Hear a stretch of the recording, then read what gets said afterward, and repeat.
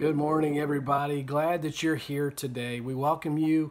If this is your first time here, we are really glad that you've come today.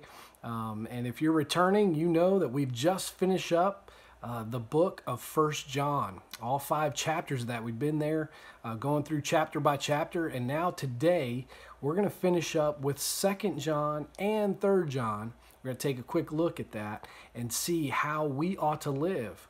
John lived out the gospel of his book in John with Jesus, with the other disciples.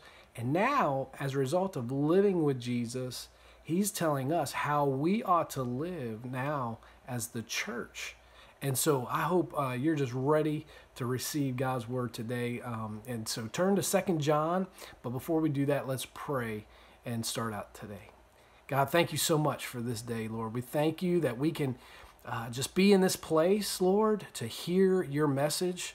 God, I just pray that you would speak through these words of Scripture, Lord. May we be changed, impacted, Lord, convicted, Lord, changed to be more like you as we leave this place today.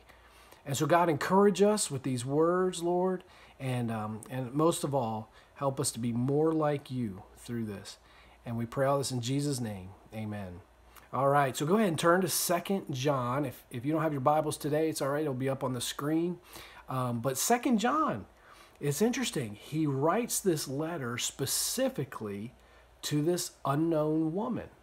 Now, some people have interpreted that the woman is really meant to be the church. And we've seen in the Scriptures, we see in the New Testament that God will compare his church to a bride. And Jesus is the groom. And there's going to be that great wedding feast one day, right? With the bride and the groom. And so some scholars have said this is writing to the church and the future church. But I like to look at it just the way it's written. It looks here that he's writing to a specific lady in one of the churches. And back then, they probably had these house churches because remember, back in this time, there's a lot of persecution going on. People being killed for what they believe in Jesus. And so John has probably seen most of the disciples that he knew probably killed and martyred for their faith, for believing in Jesus. And so, but he calls out this lady. And let's see what he says about her. All right, so let's pick it up. 2 John, there's only one chapter. So we're going to talk in this verse 1. I, the elder, that's referring to himself, I am writing this letter. I am sending it to the chosen lady and her children. I love all of you because of the truth. I'm not the only one who loves you. So does everyone who knows the truth. I love you because of the truth that is alive in us. That truth will be with us forever.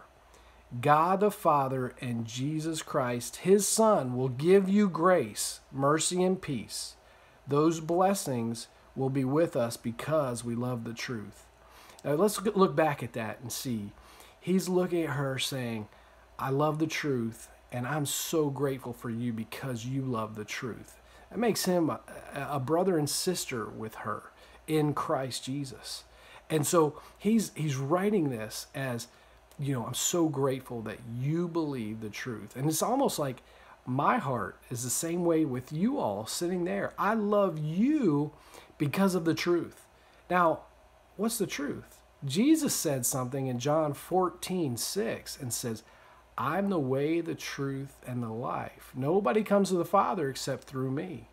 Right? Jesus was saying that. So Jesus is the truth. Right? And he is the Word.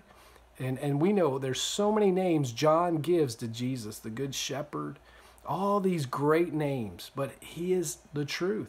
And John's saying that in this scripture. He's like, I love all of you because of the truth. And that's my heart today is I love all of you because of the truth. If you believe in Jesus Christ as your Savior and Lord, we're connected. We're family. Right? And so I love you because of the truth. So does everyone who knows the truth.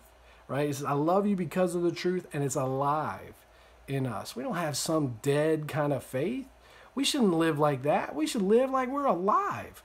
Like there's life in us. So many Christians I see around, they just walk around like they're the walking dead, right?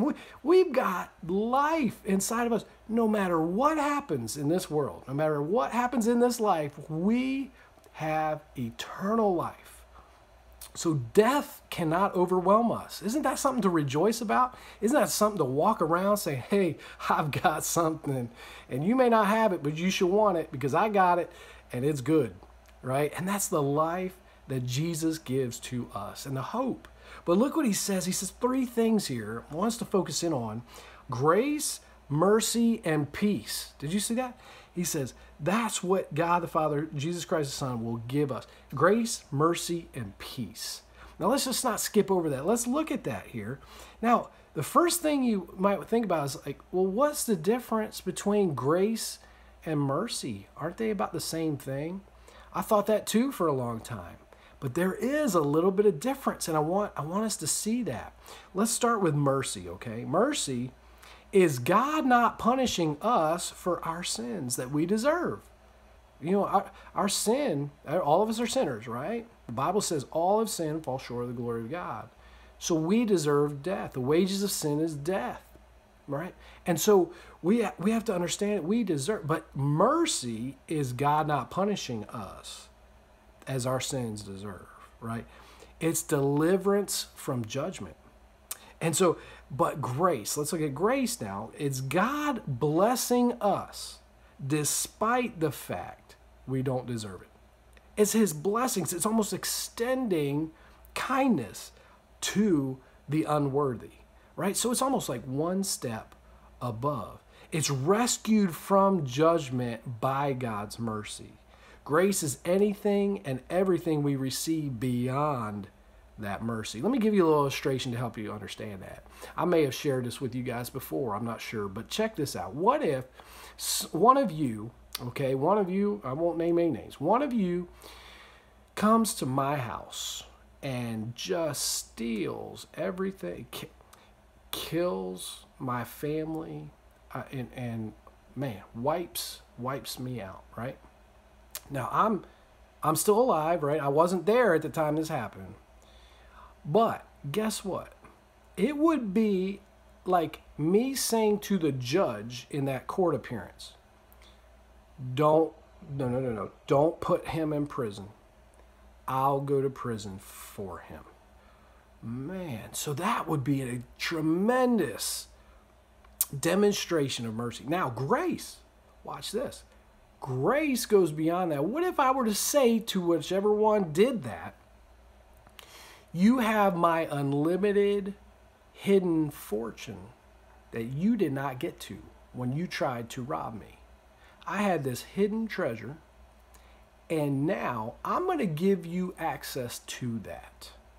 I'm going to give you, you have the keys, you have the combination to the safe, you have my bank account number, you have all of that for you, just for you. See, that's grace. That's beyond the mercy. And so what is amazing, John is writing about this. He got to live it and see it. He got to see Jesus die on the cross. Remember, he was like one of the only disciples that was there at the cross watching with his mother, with Jesus' mother, watching Jesus die. He saw with his own eyes that mercy. But then he actually even got to see the day of Pentecost when the Holy Spirit was unleashed on all of the Christians, all of the believers there.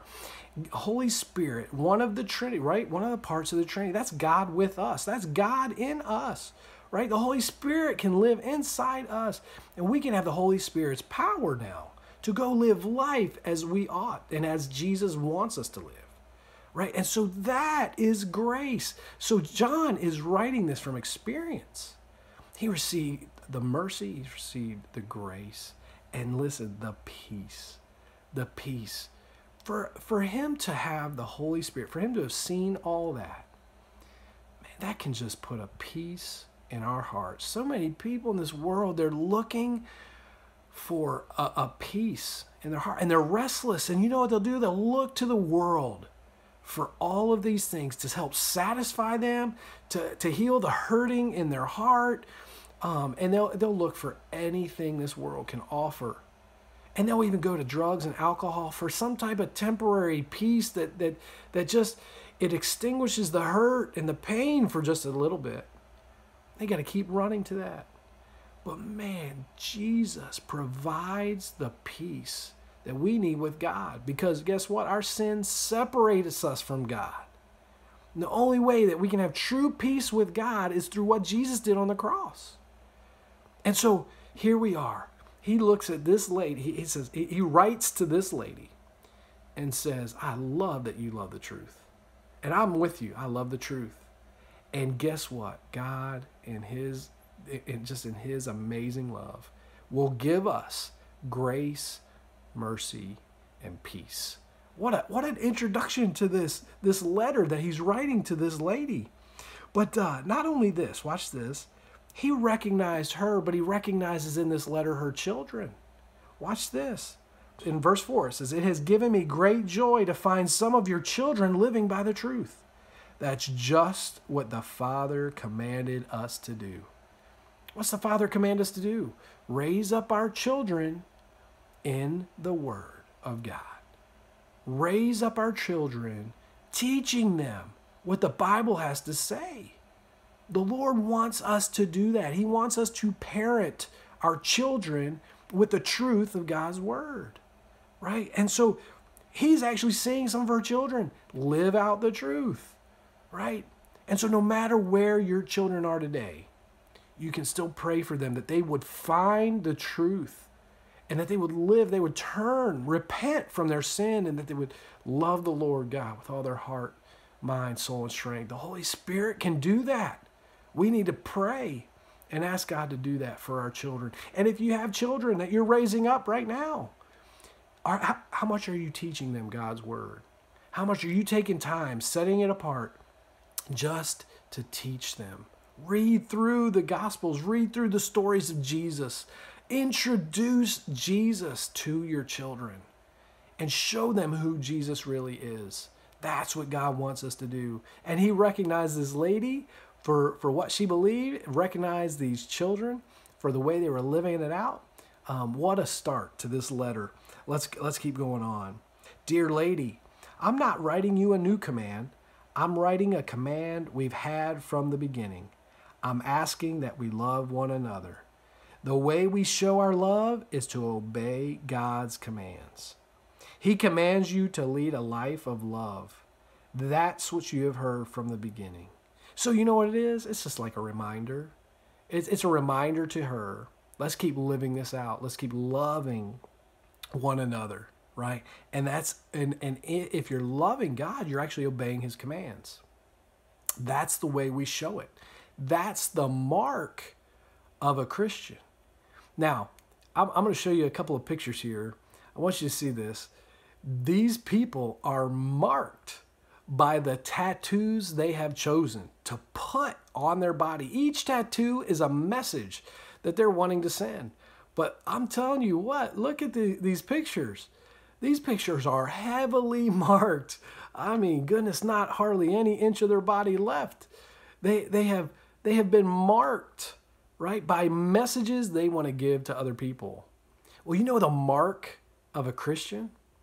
The mark of a Christian is to love one another. And if you're loving God, you're loving one another, you're going to show that to other people that you're obeying what God commanded us to do. And God commanded us to love one another, right? And so think about the marks of a believer is showing Jesus to these people. And what better love? I think it just took me back this week as I was praying over this, and I was thinking about the cross.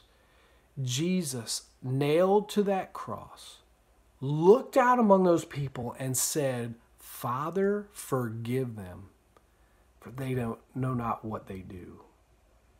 You talk about a tremendous amount of love for his enemies. Wow. We should be showing people. Just today, I was at an appointment, and this woman there, she was looking, and she said, something just looks different about you. And I looked at her and said, it's all God. You know, I have joy in my heart. I have hope in my life, right? And that's just God in me coming through me. And that's what I want to show people, that we don't have to be down all the time. We don't have to walk around like the Walking Dead, right? We can have something that people look at and say, what do you have that I don't have? And then we can share. I got Christ. I got Christ. He changed my life. And I can be satisfied in him. Hey, am I going to be perfect? No. I'll stumble. I'll fall. But I've got a Savior that won't let me go. And that's just pure joy in my heart. And so let's go on to verse 7 through 9. He's going to warn them of deceivers, okay? He's going to warn them, again, like we've seen in the book of 1 John. It's like, look out. There are people that want to mess you up, all right? And that's still true today. There's people around us that want to mess us up and get us thinking and start doubting what we believe. Watch this now. Verse 7, many people who try to fool others have gone out into the world. They don't agree that Jesus Christ came in a human body. People like that try to trick others. They are enemies of Christ. Watch out that you don't lose what you have worked for. Make sure that you get your complete reward. Now, I want you to think about something. So many people ask this question, well, can you lose your salvation? Is that what he's talking about? Watch out so you don't lose what you've worked for. No. Guess what? If you've had to work for it, it's not salvation. We don't have to work for our salvation. Jesus did everything, all the work he needed to do when he was on that cross. We don't work for our salvation. Guess what? We believe, we have faith in Christ, and then we have salvation. But after that, guess what? Then we work for him, right? And that's what he's talking about. Make sure, don't lose your reward. How could you lose your reward? Well, let's look in 1 Corinthians. It says this, 1 Corinthians 3, 9 through 15. Watch this. We work together with God. You are like God's field. You are like his building. God has given me the grace to lay a foundation as a master builder. Now someone else is building on it, but each one should build carefully. No one can lay any other foundation than the one that has already been laid. That foundation is Jesus Christ. A person may build on it using gold, silver, jewels, wood, hay, or straw. But each person's work will be shown for what it is. On Judgment Day, it will be brought to light. It will be put through fire. The fire will test how good everyone's work is. If the building doesn't burn up, God will give the builder a reward for his work. If the building burns up, the builder will lose everything. The builder will be saved, but only like one escaping through the flames.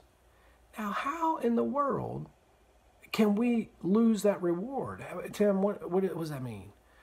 Well, let me put it this way. If you start to obey Christ, but you start doing it for the wrong motives, the wrong reasons, guess what? It will be exposed in the last day.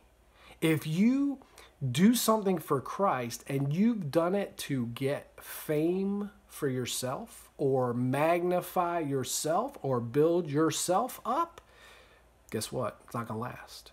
But when you truly do a work for the Lord, and guess what? I can't judge your motives. I can't look at, nobody can judge your motives. You know what's inside your heart and your mind. When you do a good work for the Lord, is it for you or is it for God?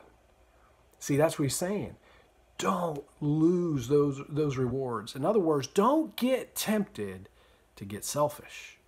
Don't get tempted to do works to bring yourself some type of gain out of it. Well, what's this do for me? If I do this, how am I going to benefit from this? Oh, you're going to lose that reward if you do it for selfish gain. But when you truly do it for the Lord, guess what? It's not going to be like hay or straw that burns up in a fire. It's going to be like gold. It's going to be like the solid things. And it's going to be tested by fire. Our works are going to be tested by fire. We'll still be saved. It said that, right? The builder will still be saved, right? But the works. So John is warning us.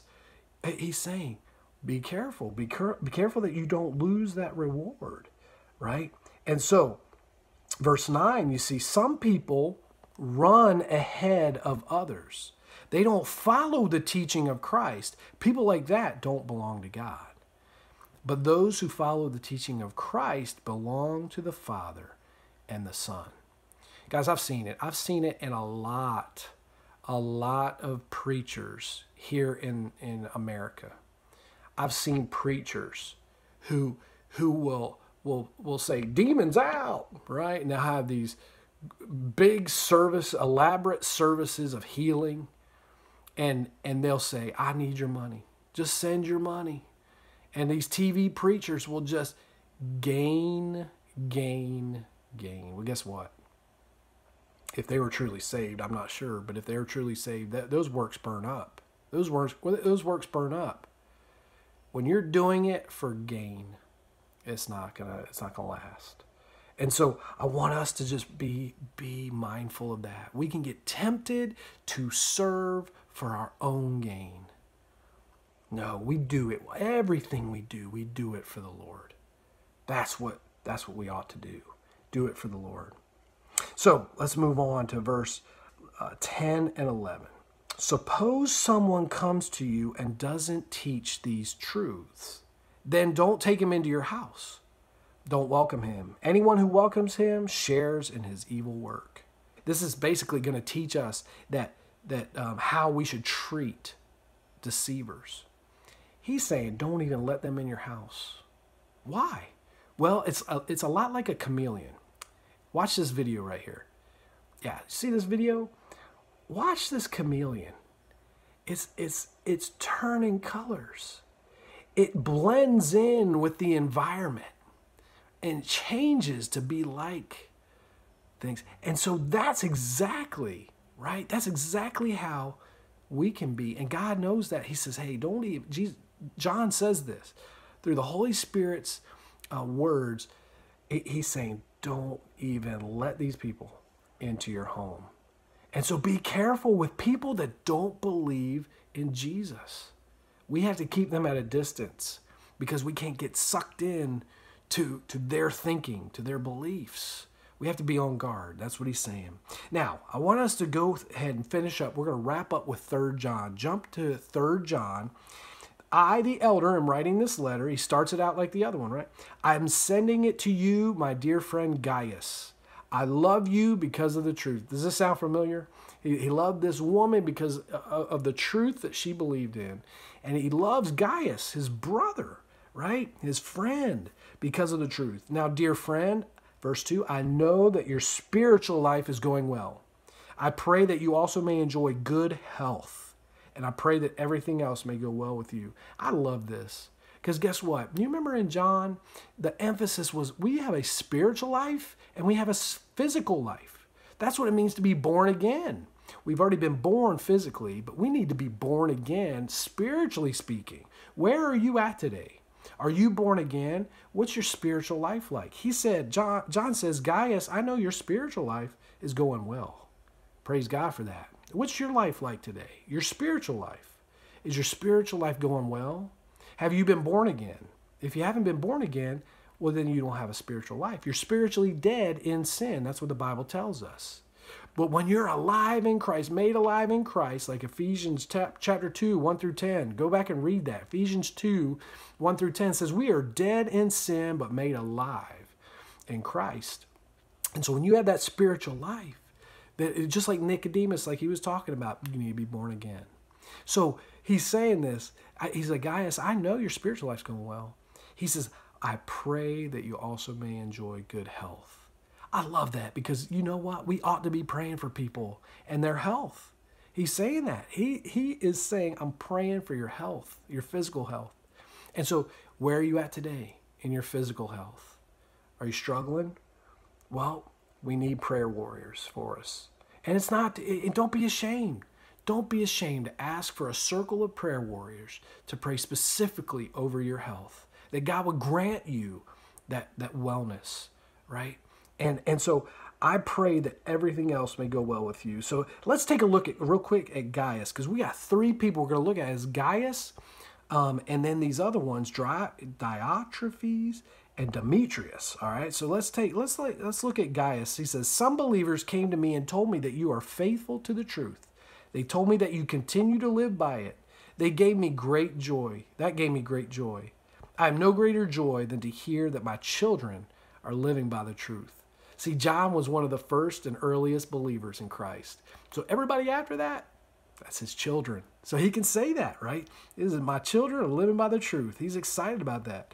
Dear friend, you are faithful in what you are doing for the believers. You are faithful even though they are strangers to you. They have told the church about your love. Please help them by sending them on their way in a manner that honors God. They started on their journey to serve Jesus Christ. They didn't receive any help from those who aren't believers, so we should welcome people like them. We should work together with them for the truth. You know what Gaius was doing? He was loving these early believers, and you know what? He was sending them out on their way to tell others about Jesus, right? But the ones that aren't believers, they're not helping them. The believers are helping other believers to multiply and go and send them to tell others about Jesus. And guess what? He was also faithful in the truth. That's what we see John write about Gaius. So what a believer. Now let's look at Diotrephes. Boy, I hope, man, John had a list. He had a list of people. All right, now watch this. Look at Diotrephes. Verse 9, I wrote to the church, but Diotrephes won't have anything to do with us. He loves to be the first in everything. So if I come, I will point out what he is doing. He is saying evil things about us to others. Even that doesn't satisfy him. He refuses to welcome other believers. He also keeps others from welcoming them. In fact, he throws them out of the church. Dear friend, don't be like those who do evil. Be like those who do good.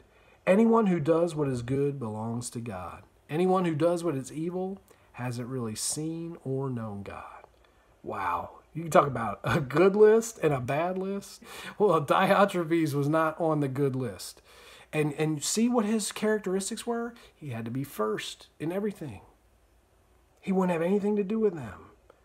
And he's saying evil things about John and to other people. He refused to welcome believers. He was throwing believers out of the church.